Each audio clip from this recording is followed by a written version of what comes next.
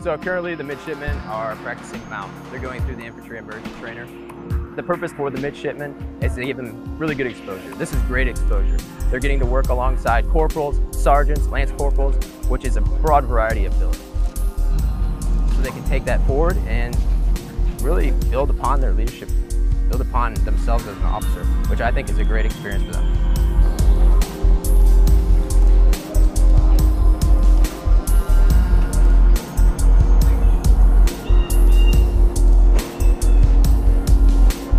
They're going to see this before they actually have Marines or sailors, which I think is incredibly beneficial.